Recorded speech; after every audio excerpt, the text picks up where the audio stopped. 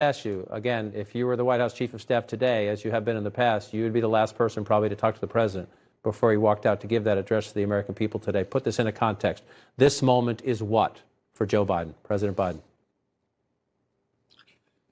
In many ways, I think of John Kennedy and the Bay of Pigs. It unfolded quickly, and the president thought that everything would be fine, and that was not the case. But President Kennedy took responsibility for what took place. And I strongly recommend to President Biden that he take responsibility, admit the mistakes that were made,